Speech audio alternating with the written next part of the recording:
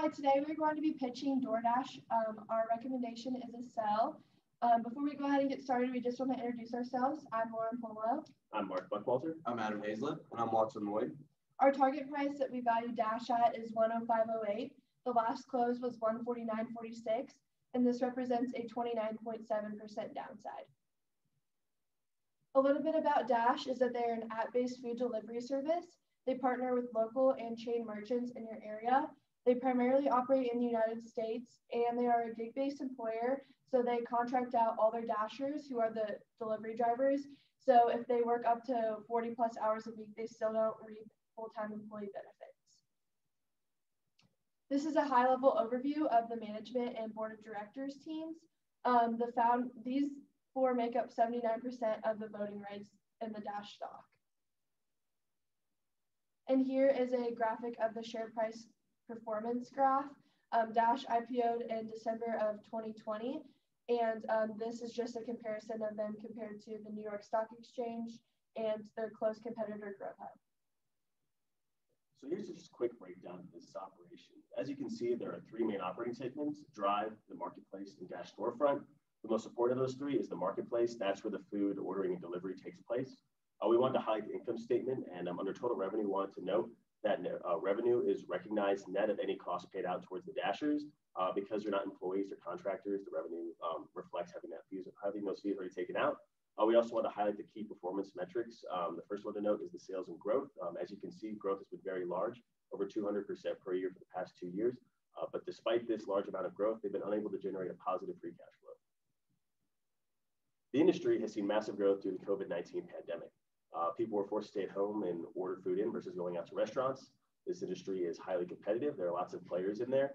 And it's also very hard to gain a competitive advantage as well. Because these are all relatively the same service provided, they all involve ordering food and have it delivered. It's really hard to kind of separate yourself from the market.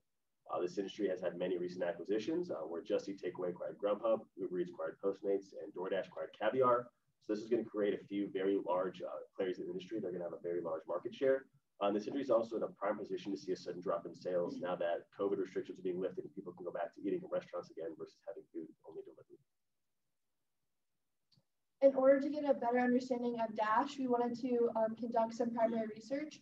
So we spoke with both Dashers and local merchants in the Manhattan, Kansas area. Overall, very quickly, we found that Dashers felt they were being inadequately compensated for their time and efforts. The merchant partners all relatively felt that Dash was underperforming in their professional relationships that they have built so far. And we see these both being a significant risk for Dash going forward in order to maintain and continue to grow their market share. Yeah, so we noticed some of the common complaints we heard from our prior research on this slide here.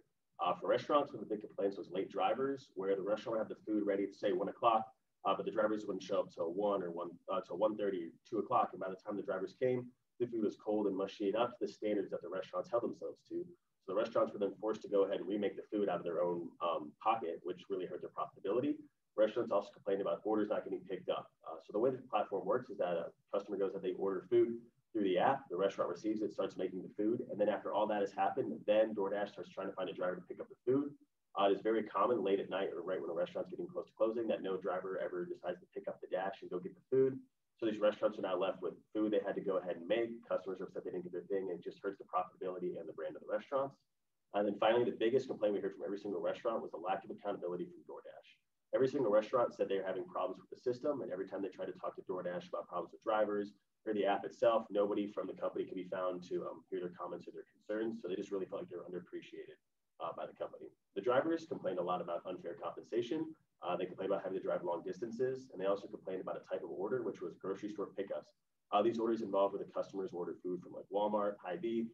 The Dashers go ahead and do a complete grocery order, and then often when they were done with these deliveries, they got little to no tip. The media is also starting to pick up on some of these things that we noted. So you can see the bottom left-hand corner, a DoorDash driver was caught dropping a pizza, putting it back in the box, bad food quality. The DoorDashers are trying to game the algorithm to increase their pay. So essentially, the primary research we found noted a lot of cracks in the foundation that is DoorDash, and the media is starting to report on it through things like this. And ultimately, this is going to hurt the shareholder value. And as people keep hearing these negative stories, more articles are going to come out, like the one you can see on the left there that says DoorDash shares are still trading too high, and it's going to hurt the long-term profitability of the company. So here we've highlighted 4 performance drivers that we feel will inhibit Dash's ability to provide long-term value to shareholders. One thing not mentioned is the fact that Dash is potentially facing an increasing cost structure due to some regulatory headwinds that are taking place. So because Dash is a gig-based employer, a lot of governments are starting to require these employers to start incorporating their employees as actual full-time employees and pay them a minimum wage and other full-time benefits such as healthcare costs, if you will. In addition to that, as outlined from our primary research, we see that the failing merchant relationships is a huge risk to Dash going forward, as well as their inadequate Dasher compensation. So overall, we feel that all of these things will collectively be a negative aspect to shareholders. Here's the flywheel, as Dash calls it. We've outlined it as their organic growth strategy, which essentially says that in order for Dash to be successful, they must continue to have good relationships with their current merchant partners, and also add new merchant partners going forward. In addition to that, they must also have good relationships with their drivers and add more drivers to the platform. What we found from our primary research is that Dash struggles significantly on both of these aspects, and it's something that we see as a huge issue for DoorDash going forward. This is a graphical representation of how we perceive Dash's risks. We've listed this out based off of level of impact and the probability of it taking place. As mentioned before, regulatory headwinds and the effects of their poor merchant relationships are 2 of the primary and most impactful risks that we see. And here's the brief ratio analysis with the peer group that would use and DoorDash. It's worth mentioning that Grubhub and Lyft is going to be acquired by Just Eat Takeaway. The deal just hasn't closed yet. So although you can see DoorDash's gross margin is slightly higher than their peers, they still have a negative EBITDA margin, and the return on capital, return on assets is lower than their peer group averages. And as you can see here, DoorDash continues to struggle with their EBITDA margin, and despite the 400% growth that they've had in sales the past 2 years, they just can't push that top line growth to the bottom line. Here's our different valuation methods that we had used. We had used 2 valuation methods on intrinsic value, unlevered DCF using exit EBITDA multiple approach and terminal growth rate approach, and a relative valuation on trading comparables. We made our trading comparables slightly higher at 40% because Dash is an early stage company and they have negative and unpredictable free cash flows. In addition, we split our unlevered DCF between those 2 different approaches because of the uncertain economic environment and just to have a more pure play between the different growth rates and exit EBITDA. So here's a scenario analysis of our DCF. A couple of aspects we want to highlight here is our exit EBITDA multiple. We used a 15.5 times for our base case. We see this as a fairly optimistic multiple that we derived from our comparable group. In addition to that, our terminal growth rate for our unlevered DCF was a 2.4% growth rate, which we also believe to be a little bit more optimistic. For our relative valuation, this chart outlines our comparable group that we selected. The 2 metrics we used was a 1-year forward EV to revenue multiple. This is because Dash has negative earnings, so we had to go with top line revenue for that metric. In addition to that, we used a last 12 months price to book metric.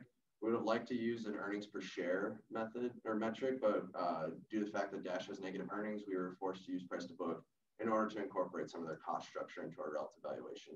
Together, these 2 metrics gave us a blended target price for our base case of $163.44. And here you can see the different assumptions that we had used in our discounted cash flow. We had our WACC at 13.10% and our terminal growth at 2.37%. On the right there beneath our terminal growth rate, we use those weighted averages of GDP growth, inflation, U.S. population growth, and the industry EPS growth. For our risk-free rate, we use the U.S. 10-year Treasury. For equity risk premium, we use the Boston-Chin model to take macroeconomic factors into play, as well as a survey that's more forward-looking. For cost of equity, we use the capital asset pricing model, as well as the Farmer-French model. And for cost of debt, we had looked at their credit rating. And here's a quick overview of a valuation football field with the different ranges of the different valuation methods we use, as well as the 52-week high and low. In the center, you can see the blended target price, with our bull case being 148.21 at negative 1% downside from their previous close of 149.46. Our base case of 105.08 with our downside of 29.7%, and our bear case was 75.21 at a 49.7% downside. It's worth mentioning that we used even more optimistic assumptions than management had laid out in the most recent press release. Once again, we just want to reiterate that we are recommending a sell of Dash. Our target price is 105.08. The last closing was 149.46, and this implies a 29.7% downside. Thank you all for your time today, and we look forward to the live Q&A.